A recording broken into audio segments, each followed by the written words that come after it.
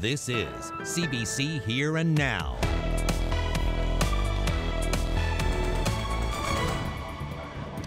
A huge night for the St. John's Edge as they get ready to play their first ever franchise game here at Mile One Stadium. You can see the team are getting warmed up here now. I'm live at the center and I'll have that story coming up.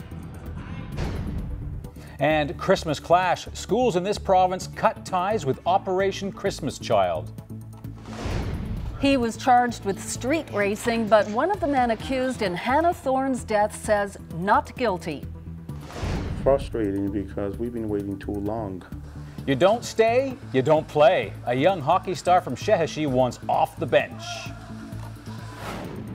Welcome to the weekend. Unfortunately, not a ton of this in the forecast as the clouds will dominate, but overall quiet as the Christmas hustle and bustle begins. Your full forecast is coming up. Let's get to our top story tonight. A massive search is underway in the Bellevue Beach area today. The biggest search yet in connection with the homicide of Courtney Lake. And it comes almost 6 months after the 24-year-old was last seen.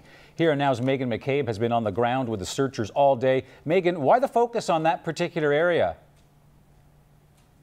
Hopefully to bring peace to Courtney Lake's family and all of the many people working to find her body, including all the searchers here today. Police say they got new information about this particular area, the abandoned Smallwood farm here in Bellevue Beach. Information that's credible enough for them to bring in 5 volunteer search groups. Almost 90 searchers have been combing through the land and the woods surrounding this area today, along with the RNC search managers and an RCMP officer working together on this massive endeavor. And I'm told they've been organizing this search for the past week. With such a large area out here this time, the association brought 5 teams. Every team from Clarnville East is here represented, and it's to make sure that we cover this area as methodically as we can to make sure that if there's anything here to do with her disappearance, we find it. And Megan, do we know if they've found anything? Unfortunately, they haven't found anything yet, although RNC Sergeant Paul Didham says they have identified a few areas of interest that they're going to come back to tomorrow. They also searched all the structures on this farm, but they didn't find anything there either. Now, today's search comes exactly 1 month to the day since searchers were going through the woods just down the road from here on the family cabin of Philip Smith. He's Courtney Lake's ex-boyfriend. If you remember, Smith killed himself and police found his body in the early morning hours of November 1st, and searchers then spent the day in that area but said nothing turned up in connection to the Lake homicide. And police say Smith is the only suspect in her murder, but they believe that other people out there aren't sharing information. So Megan, do we know if anyone has come forward? We don't know. All we know is that this new information led police to focus on this spot. And, you know, they really are focusing here with so many resources concentrated. We actually got an inside look at their command center today, including a look at drone footage as it was being captured, with this drone going through the grid and even picking up field mice on the ground while searchers were very slowly going along lines, searching the ground and up through the trees, as with each step that they took, like along this whole area. So basically this is the overview of the map that the area is being searched. What you look at here when you see all these lines, different colored lines, those are search teams that went out earlier today.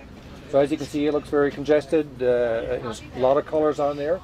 Every line you see there is not just one person, that's a team that's out there searching.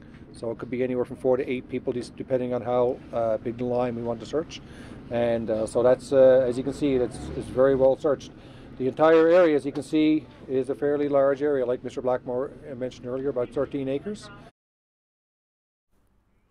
With winter coming and the days getting shorter, the ground starting to freeze over, and the threat of snow, the pressure is really on to find Courtney Lake's body. Some of these searchers have been involved in all 8 of the RNC-led searches. Now, they had to call it quits at dark this afternoon, but the RNC is holding the scene overnight, and 125 volunteer searchers will be back here at daylight tomorrow to continue this search. Reporting live for Here and Now, I'm Megan McCabe in Bellevue Beach. The second man implicated in the death of Hannah Thorne has pleaded not guilty.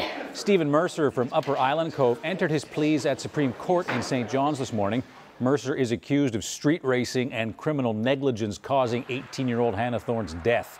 Thorne and her grandmother Gertrude were driving on the New Harbour Barrens in July of 2016 when they were struck head-on. Mercer's co-accused, Brian King, has already pleaded guilty. Mercer heads into a 2-week trial next fall. The case for a young man accused of violently killing his mother's boyfriend has been postponed. Graham Vitch is accused of first-degree murder in the death of David Collins. The well-known pharmacist was killed at their family home in Logie Bay Middle Cove, Outer Cove, almost a year ago.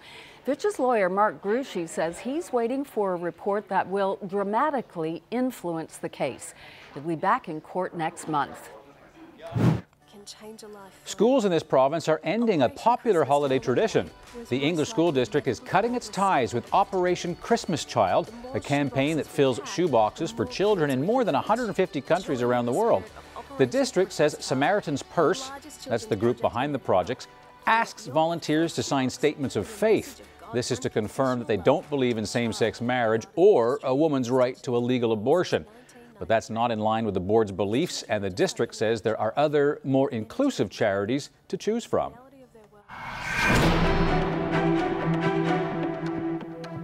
2 months ago, a judge had some harsh words for the Mounties and provincial occupational health and safety investigators. A worker had died on the job. The judge said their investigation was completely inadequate. Those comments raised questions about how workplace deaths are investigated in this province and whether things need to change. As Here Now's Rob Antle reports, those questions still have not been answered. CJ Curtis was just 20 when he died 2 years ago. He fell through a skylight while working on the roof of this building in Trepassey, and police said he was not wearing a harness. His employer was later charged with occupational health and safety violations. In September, Judge James Walsh dismissed those charges. Walsh noted that the company was safety conscious and had a safety plan in place, and instead took aim at the RCMP and occupational health and safety officials, calling their investigation completely inadequate. In my opinion, this matter was very poorly investigated. No measurements taken at the scene of the accident, no photos until more than 8 hours after it happened. The scene needed to be preserved. The evidence before me is full of rough estimates and speculation. There needs to be some communication. I mean, you can't, what happened in Trepassey should never have happened. We'll never know the full story. The family will never know that full story. Mary Shortle says police and provincial safety investigators need to get on the same page. There needs to be some work done between police forces and government, through their occupational health and safety divisions, to understand the procedure, to train investigators, to look at workplace fatalities from that point of view. The Mounties and the province aren't talking about the judge's comments. Service NL Minister Sherry Gambin-Walsh declined interview requests from CBC. But in a statement, the department said safety officers did their investigation in accordance with established policies and procedures for such an incident, and noted that further review of the court ruling will be required to gain a full understanding of what led to the dismissal of the charges and whether any changes to procedures are necessary. It's not clear when that review will be completed. Rob Antle, CBC News, St. John's. People in Newfoundland and Labrador with HIV are being diagnosed later here than anywhere else in the country. That's the finding of a study released today on World AIDS Day. Authors wanted to figure out why tests aren't happening. These patients had been seen by physicians many times in the 5 years prior to diagnosis, meaning to say that they had accessed care, they had had an opportunity to have a test, but either the physician hasn't requested the test or the patient hadn't requested the test, and therefore the diagnosis was missed. And so we think that the system can be improved to improve early diagnosis of HIV in the province. One option could be to allow people to get tested in pharmacies. A 6-month pilot project tested that idea, offering instant results from a finger prick. But there are challenges to making it available in more places. The test is so easy, anybody could be trained to do this test very simply within an hour. The issue is regarding counseling and providing support. And in the event that you get somebody who does have a reactive test, what does that mean and how do you explain that result to someone?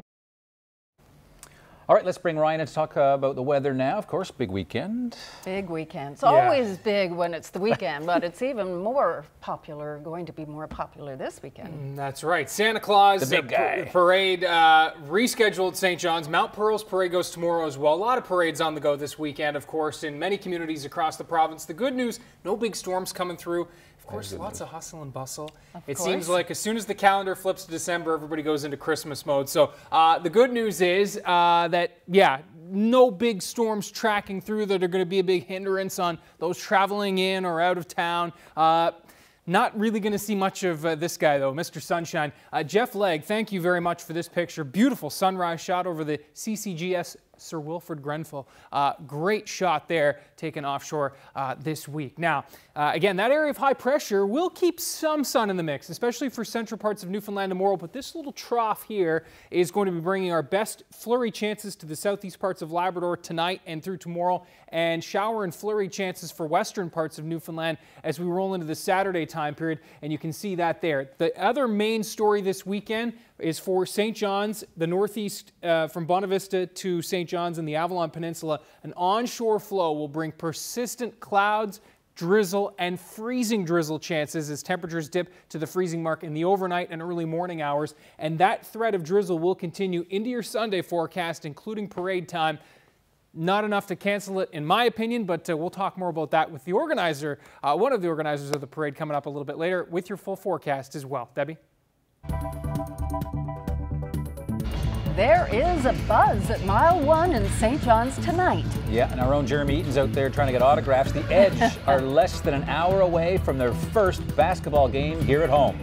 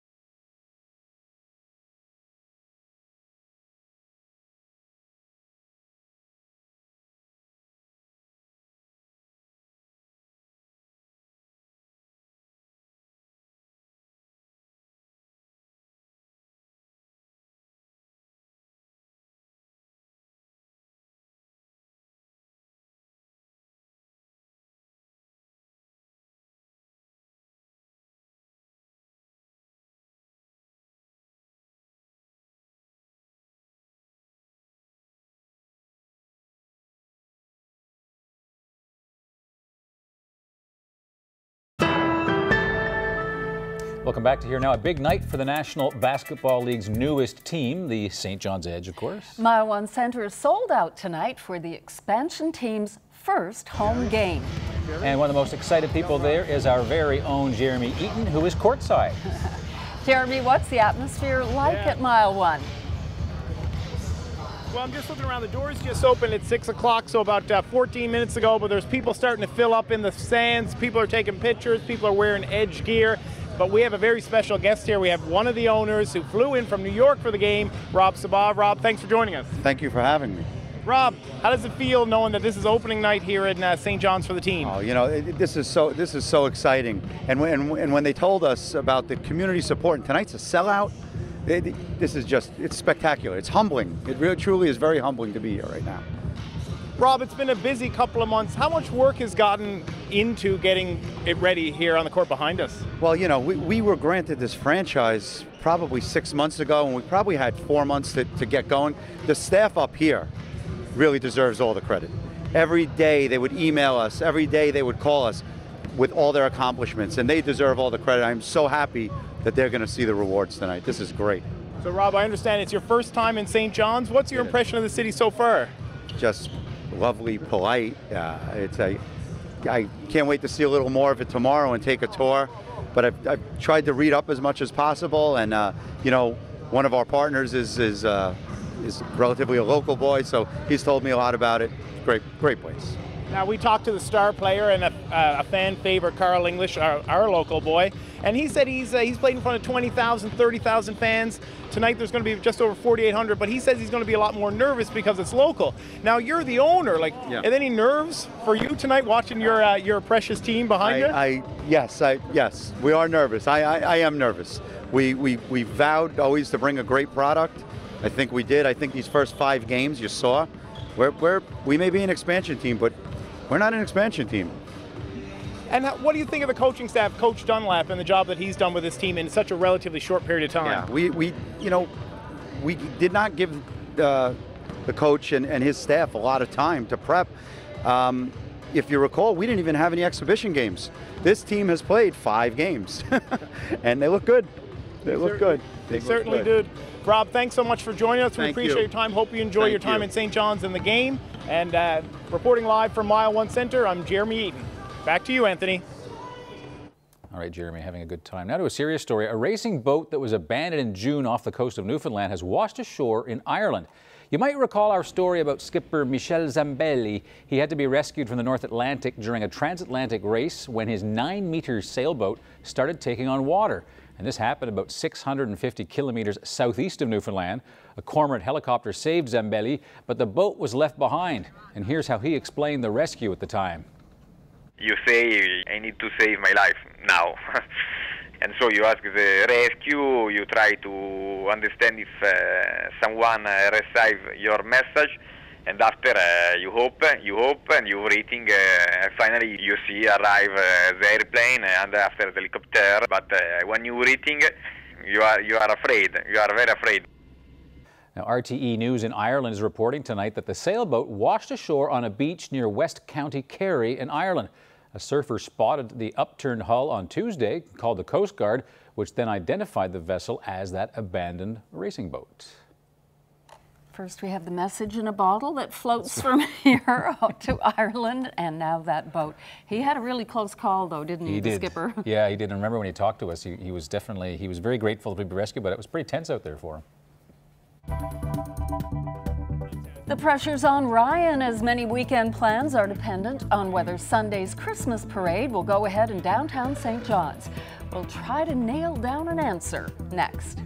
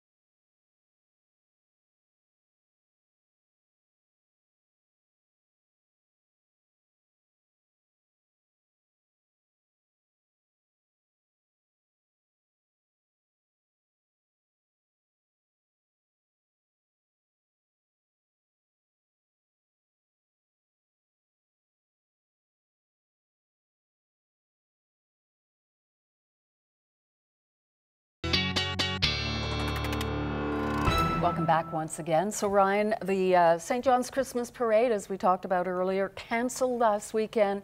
Big question is, will the weather allow for it? And apparently Santa's got a new ride. That's right, he does. And of course the big question, will it go, will it not go? Anyway, I headed downtown to find a little more about the parade and just how rare it would be if it got canceled again. Okay, so the forecast looks good as of now. A bit of drizzle, but I mean, you can handle that. A drizzle, a little bit, we can handle. A deluge of rain, not so good. Yeah. If something changes and it has to be canceled again, that's pretty unprecedented, isn't it? Ryan, this is the 29th year for the annual Downtown St. John's Christmas Parade. Once in 29 years have we had to cancel the parade to go to a third date. That's a pretty good record, once in 29 years. And it did go the third date. It went the third day, Yeah. It really did. Yeah. Why don't we talk a little bit about the history of the parade? I mean, it's really grown over those 29 years. Yeah. How many thousands of people do you expect to line the streets? Well, you know, it depends on the weather, of course. On the ideal day, you're going to get about 50,000. But on average, I would say between 25 and 35,000 every year. Wow, that's really good. It's a lot of people. Yeah. It's a lot of food for the Community Food Sharing Association, and it's a lot of loonies and toonies for them to be able to purchase their perishables as well. 29 years since you were downtown. Do you think Yeah. the downtown has a bigger draw than when it was back on the Parkway? Debbie was telling me about how the wind would funnel through along the Parkway. It was miserable to have the parade up there. Sure, it's a much more welcoming environment to have it in more of a community situation rather than, you know, in the middle of a highway. So you also have the lovely shops and stores and coffee shops and restaurants and stuff people can visit. It's just a more welcoming environment to be here in our beautiful historic downtown rather than standing in the middle of the highway. Yeah, it's a draw for the down. It's a big boom for the downtown, obviously. Absolutely, yeah. Last question. I hear Santa has a new sleigh this year. Is that true? Yeah, we're so excited about that. The employees at Stantec have partnered with us in this agreement over the last 3 years where they would build floats. The third year this year culminated in building of a new Santa float. So Santa has a new ride and he stepped into the 21st century. So that's pretty much all I can say, except one thing. There's a spirit meter that's on the back of this new float, and the louder the crowd cheers, claps, sings the song, whatever they want to do, you're going to see the spirit meter go up. It's like a special fuel that runs the sleigh. Awesome, awesome. Well, best of luck. Fingers Thank you. crossed Fingers that the crossed. forecast holds, and best of luck with the event. Thank you, Ryan, and we'll see you there. Absolutely.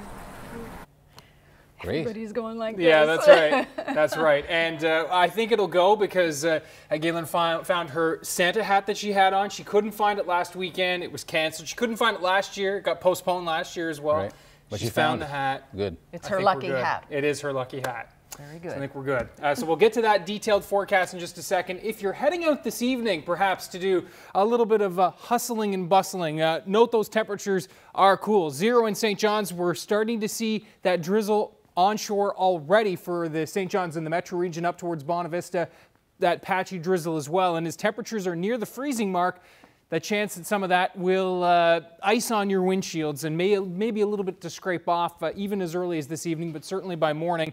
Note the winds, though, are relatively light, and so if you're heading out for most of the province tonight, wind chill factors aren't too bad. -9 is what it feels like in Labrador City. St. Lawrence, that is an error at that station there. We have our satellite and radar picture. There's the area of high pressure that's, again, basically holding all of that unsettled weather offshore this weekend. But this little trough line is going to be bringing plenty of cloud cover. And as I mentioned, our best snow chances over the next 24 to 48 hours will be here across southeastern Labrador, where we're talking about 2 to 5 centimeters. Nothing too significant, but Cartwright to the Eagle River, back down towards the Straits. Could see, 2 to 5 centimeters by the end of the day tomorrow.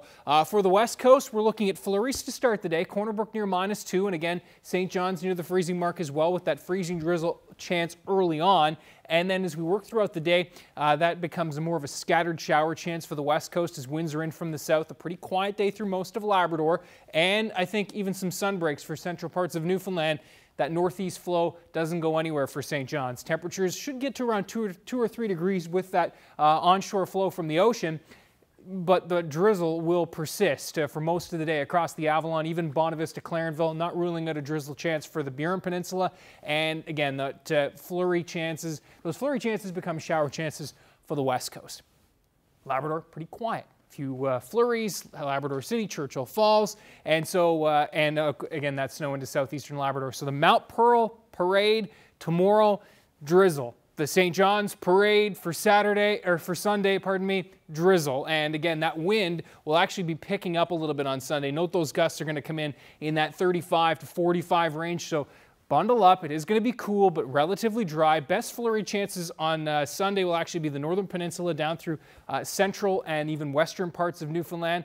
And yeah, generally just a cloudy day. So there's your forecast. Temperatures highs near 2, a little cooler in central, a little warmer along the south coast, -8s for Happy Valley Goose Bay and Labrador City with temperatures near -8 there. And there's a look once again at the big guy. Now that sleigh, we're gonna have to get a new picture for next year because he's got the big upgrade, of course, coming with the spirit meter. But you can see there, we've been through a lot worse. Again, Debbie, you have some great stories with your boys on the Parkway when the parade was there. That was, as they say, enough to skin you on the Parkway, totally wide open, no protection. I can see why they moved it downtown. Good call there. But anyway, bundle up. Prettier downtown as well. So it's going to be all things Christmas from now till the 25th, including tree ornaments. Right, decoration time. And you were sent one by That's a viewer. right. I was sent a beautiful ornament. Now, we'll have to try and find it here because I can't seem to place it, but have a look. Here, we brought him into the meeting. This is Stanley. Or Shelley. I like Stanley, but there he is, Stanley meeting Stanley. I wonder why they sent you a Maple Leafs ornament. That's right. This is from Evelyn Fiquette, by the way, from Blanc de Blanc. There he is checking on the weather. There he is putting the Here and Now story show together, doing his makeup. So he was really getting a great tour of the CBC building today. Yes. Oh! And there is Anthony! Just introducing him some hardware. That was the last I saw him. Tell me you didn't go through with it, Anthony. No, look at that in an Ottawa Senators jersey. Well, okay, good. You call him Stanley. I was thinking more a dreamer because it's pretty wishful thinking to call him Stanley. But he's so cute. I couldn't harm him. Yeah. He's very, very nice. A lot of detail. You know, this we call this Shelley in the beginning. It is a seashell. It's a seashell. That's right. Very thoughtful gift. Very. And so Evelyn Fiquette from Blanc de Blanc. He's in safe hands now, Stanley, and he'll be going on our CBC tree. So thank you very much. He's shooting and he's scoring, but hockey rules are keeping a young Sheheshi boy out of the league that he's used to playing in. That story next.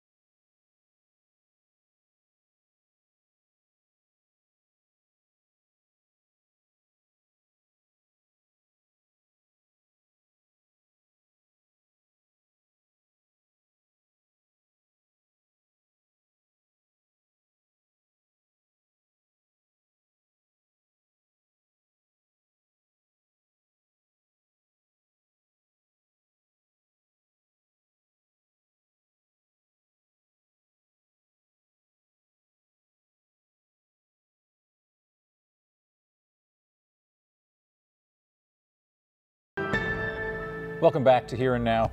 An 11-year-old hockey prodigy from Sheheshi has been benched from a league that he wanted to be part of. And for 3 years now, the hockey star's been playing in Happy Valley Goose Bay. But this year, rules are keeping him off the ice. Here and Now's Jacob Barker has more. At 11 years old, Arias Benoit has aspirations. Alexander Ovechkin, that's his role model. He'd like to play in the NHL, just like him. Last year, the story was good. He was invited to big tournaments, turning heads. He's always shown a lot of promise from even a couple of years ago, so it's no surprise that he's doing some of the things that he is doing today. But this year, Benoit's stuck. He can't play in the league he's been playing in since he began. His grandfather, his legal guardian, has been with him all the way. He wants to play hockey in Goose Bay so he can play games and play with his friends. That was he's playing for the last 3 years, you know. Last year, it wasn't an issue. Sheheshi had no Adams Division team, but this year Arias has moved up to Pee Wee level, and a Pee Wee level program is starting up in Sheheshi for the first time. Just a few kids are playing. Arias wants more. It's more challenging. I did speak with Keith Leonard. He's the president of Lake Melville Extreme Hockey. He said that it's a provincial rule that players must play where they reside if there's a league at their level in that place. I did tell him that Sheheshi was willing to release Benoit so that he could play here in Happy Valley Goose Bay, but Leonard said that if he did that, he'd have to do it for every player that asked. Keith Leonard told me that there's nothing he can do. There's nothing he can do about this because it's not me suffering. It's my grandson is suffering, right? It's almost December and time's ticking by. His grandfather has been trying to find housing in Goose Bay for the past couple of years. Another family member is willing to take Arias on weekdays so he can reside in Happy Valley Goose Bay, where he also goes to school. Lake Melville Extreme requires a hydro bill proving he lives in Goose Bay, and it needs to be in the name of his legal guardian. Nothing has worked. Frustrating because we've been waiting too long. And now it's almost Christmas, and I don't know what's going to happen after that. Arias has missed 6 weeks of the season so far. He may miss his chance to make the All-Star team.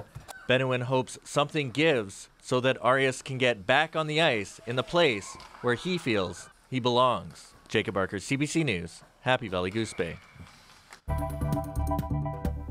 A farmer on the West Coast is fed up. He's been told he can't install these animal crossing signs on the road near his property in Ship Cove. His land straddles the highway and he worries that one of his animals will wind up on the road. But after shelling out $500 for signs, the province says they don't meet national regulations.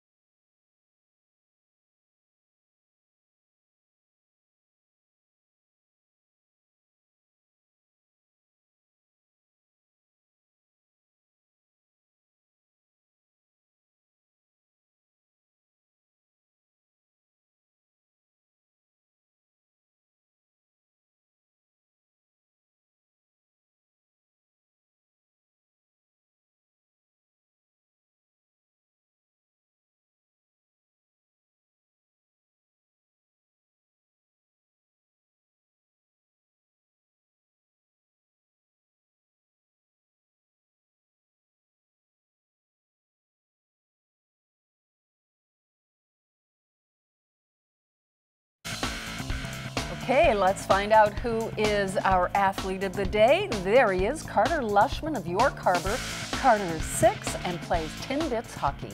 And Carter is also a yellow belt at the Marcus Karate School. Great job, Carter. You're today's young athlete of the day. Nice. It is nice.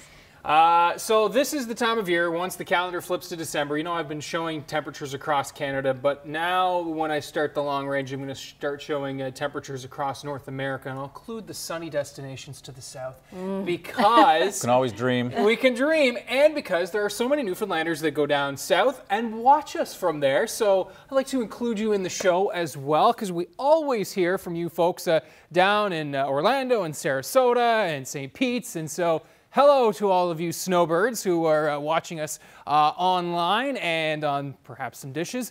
We've got 24 degrees down there. You can see where it's closer to seasonal here back home, anywhere from Vancouver at 7, Fort Mac at -2, and Montreal at 2 degrees on the plus side here across Atlantic Canada. As warm as 8 degrees right now in Halifax, and we are going to see a little push of warm air coming up towards the west coast tomorrow. That will have this trough line, which will bring flurries in tonight, mixing over to some shower activity for tomorrow. And so this is going to be our main precip maker this weekend, other than the North Atlantic, which with that onshore northeast flow will bring drizzle from tonight right through Sunday, and then a change over to some flurries on Monday for St. John's. Here's how, again, the timeline plays out. Saturday, that trough line will be over southeastern Labrador, the west coast. That onshore flow continues for St. John's and the metro region. Note that both Saturday morning and Sunday morning, you may need to scrape the windshield with that freezing drizzle possibility as temperatures do dip close to the freezing mark. There's parade time in case you missed it earlier, around 2 degrees, a little on the breezy side. You want to make sure that thermos is really full of hot chocolate for the Santa Claus parade on Sunday, as you're giving Mr. Anthony Germain a big wave. There's that area of high pressure. You're going for him, not Santa, right? There's that area of high pressure which will continue to hold on as we roll into next week, but note that that system offshore is going to be getting a little closer, and we will see those precip chances increasing from Monday across eastern Newfoundland with flurry chances as temperatures rise to about 2 degrees. Could see that mix over to some freezing drizzle, so we'll keep that in mind. Overall there, that's your forecast though. Not great, but not terrible for the next 3 days. Now note this as we roll into next week. This area of high pressure will move to the east. We're going to see all that mess offshore clear, and our next system moves in from the west. This is snow to rain for much of Labrador. I think the west and the north stay snow, but Happy Valley, Goose Bay, southeastern parts of Labrador, and then the island will see this big warm push. And so talk about our normals, 1, 2, 3 degrees. We're talking about 5, 6, 7, 8 degrees across the island for Thursday and Friday of next week.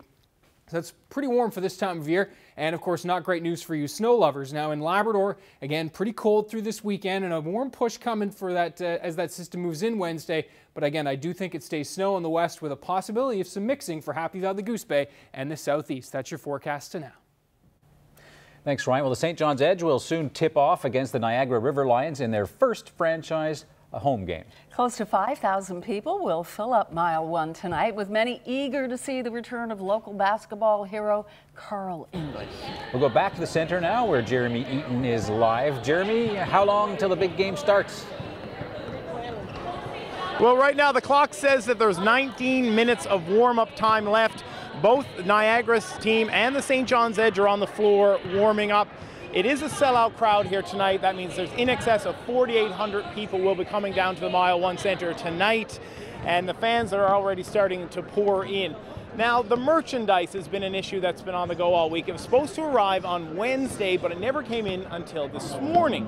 But Maverick Sports will be selling it here at Mile 1 Center and at their shops downtown. But as you can see now, the gear is on sale and people are buying it. And if we just want to pan up here, over here, Bruce, I found two fellas who are all decked out. This is Brody and this is Jesse. Brody, boys, how are you guys doing? How are you feeling tonight getting ready to watch a bit of basketball? Really excited because as you can see, there's a bunch of basketball and we love basketball. And Jesse, what do you think of the Edge gear that you got on? What do you think of that clothing? Very comfortable, warm, nice, enjoy it. So who are you guys most excited to see out here for the St. John's Edge? Carl English. Have you ever seen him play basketball before? Yeah, and videos.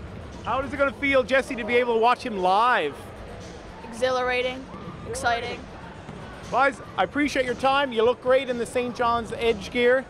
So as you just heard them say, they're all waiting to see Carl English play. Now, Carl hasn't played in Newfoundland and Labrador since the late 90s. So he's been a professional basketball player for the last 15 years, but it's been a long time since he's played on home court. And a lot of people here are very excited to see what he can pull up.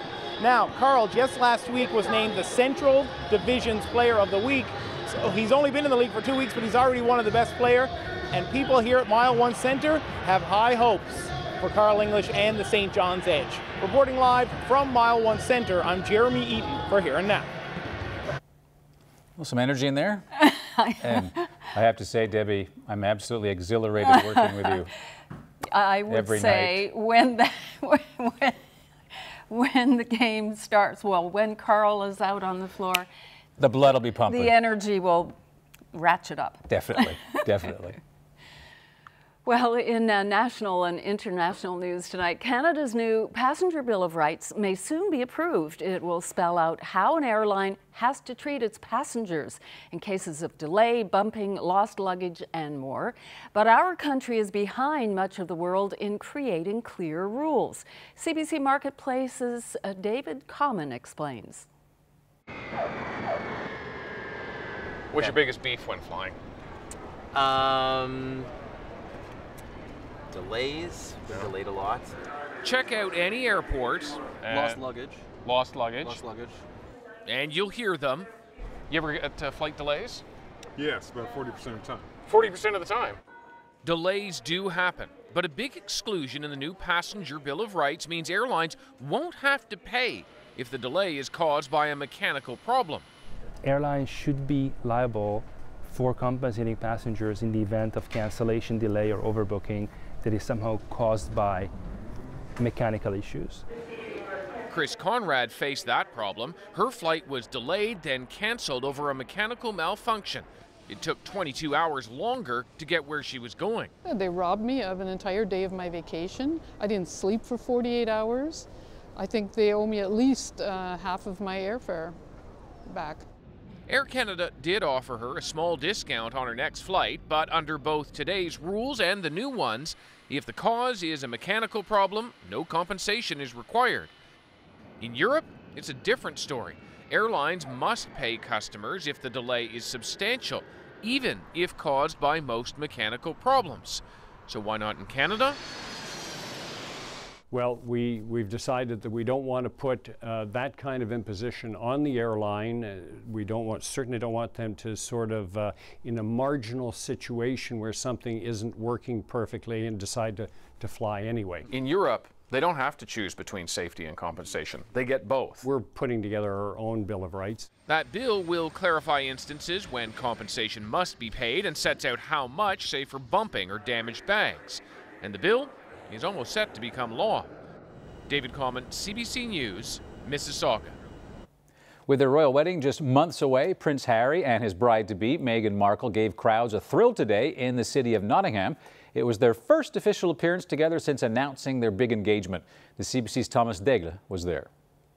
Well, Meghan Markle got a first taste of royal duties today, walking around Nottingham, England, with her fiancé, Prince Harry.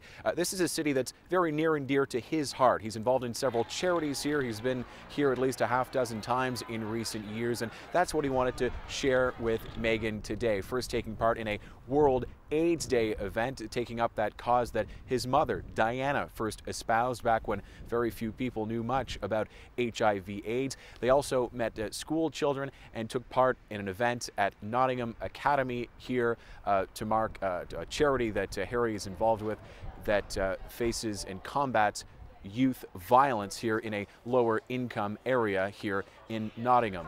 People lined the streets, gave the royal couple chocolates, flowers, candies, gifts, just to say hello and wish them well in their engagement. Here's what some of the royal watchers told us.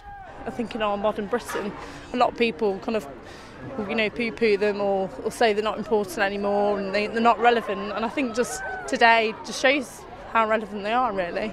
They care about things, they care about the world, they care about people, and I think in this world that's what we need. Harry and Meghan have now left Nottingham. Harry will have another public event on Monday in London with the fire brigade, but it will be a solo event. So it just goes to show you, Meghan doesn't seem quite ready to join him on more events more regularly just yet, part of the royal family. Interestingly, the Sun newspaper here in London is reporting that the couple have chosen May 26th as their wedding date. Kensington Palace only confirming that they will get married sometime in May.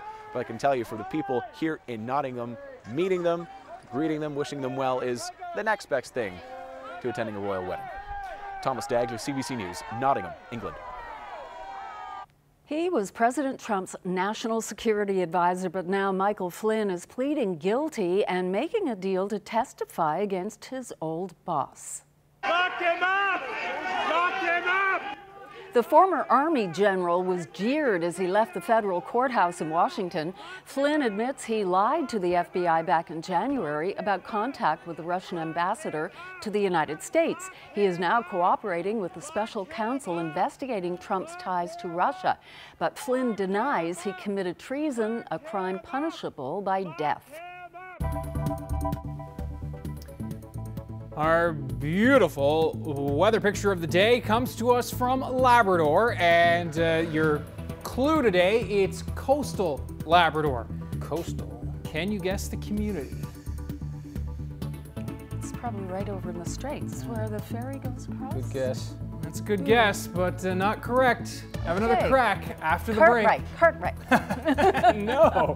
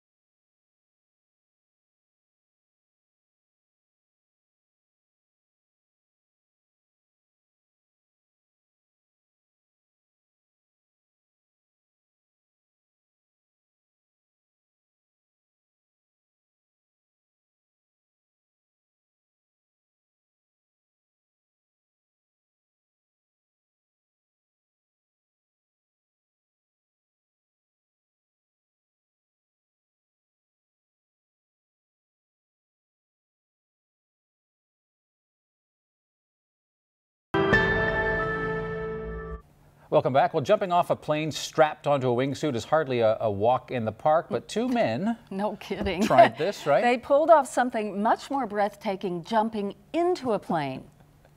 Check this out. Not a stunt you should try if you are not an expert. These French wingsuit flyers dropped off a mountain in Switzerland. Look at their target. Yeah, trying to get there, and whoa, made it right inside the door. Don't hit the propeller. Oh. There you go. And it's amazing. It took more than 100 practice runs apparently to get that right. No doubt. Why? Why would they do it? Because they're the only two people on the planet that have done it. I guess. So there they go. That must be quite a nice kind of flight.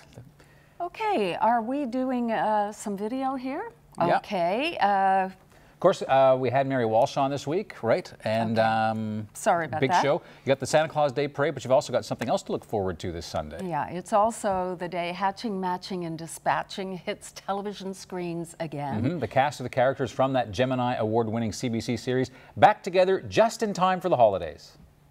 Every time I turn around, Hans got a big bottle of whiskey or a bottle of rum stuck in somewhere, poked underneath. Ah, there's one you won't get down your gullet, you dirty big booze bag.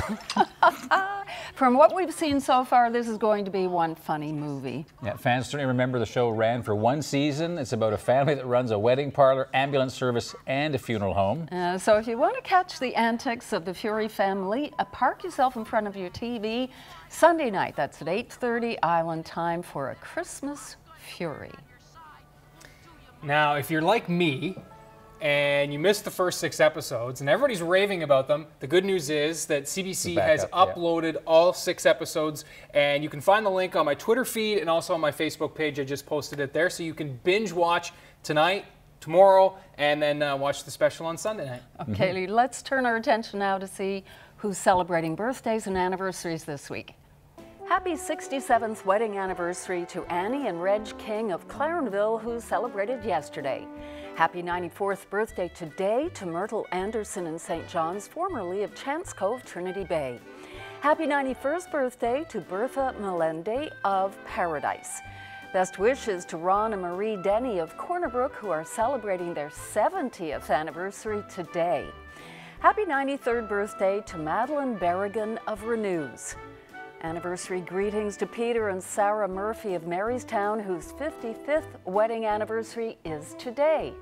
Also celebrating today, happy 65th anniversary to William and Eileen Dwyer of Carbonear.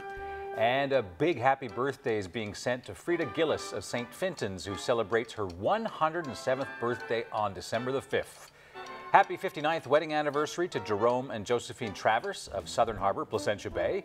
And happy 54th anniversary to Peter and Elsie Ingram of Marguerite. Best wishes to Scott and Mildred Daw of Seldom, Fogo Island, who will celebrate 65 years of marriage this Sunday. Happy 57th wedding anniversary to Marion and Junior Bailey of Grand Falls, Windsor. Happy 93rd birthday to Judy Cunard from Brig Bay. It's a golden anniversary today for Headley and Linda Wicks of Mount Pearl. Jim and Irene Edwards of Lawn are celebrating their 59th wedding anniversary this week. Best wishes to Herman Parsons, who is 90 years old. Happy 50th anniversary to Eric and Ruby Alcock of Grand Bank. And a belated 64th wedding anniversary greeting to William and Shirley Smith of Elliot's Cove, Random Island. They celebrated the big day on November the 18th. Happy 54th anniversary to John and Catherine Walsh. And best wishes to Teresa Cunning of Cornerbrook on her 90th birthday. A happy 93rd birthday to Viola Jones, originally from Point of Bay, now living in Lewisport. And congrats to Rybert Torreville on his 91st birthday yesterday. Congratulations to Claude and Mildred Banfield of Buren on their 54th anniversary this week. Happy 59th anniversary to Alf and Luria Chislett of Anchor Point, whose special day was yesterday. Happy 59th wedding anniversary to Frank and Shirley Warfield from Charlottetown, Bonavista Bay. Happy 67th anniversary to Harold and Olivera Swires of St. George's, who celebrated this week. Happy 57th anniversary to Dawn and Mabel Best of Fogo. Happy 90th birthday coming up on Monday to Bill Thibault. And a happy 97th birthday to Ina Newhook, formerly of Dildo, Trinity Bay. She is now in Conception Bay South. And congratulations to Bill Clark on his 90th birthday this coming Tuesday, formerly of New Perlican, Trinity Bay. He's now in Carbonear. And a happy 91st birthday this Sunday to Gerald Cranford of New Harbour, Trinity Bay. And best wishes to Marion and Howard Decker from Clarenville on their 60th wedding anniversary. A happy 91st birthday greeting to Clifton Loader of Summerside, who will celebrate tomorrow.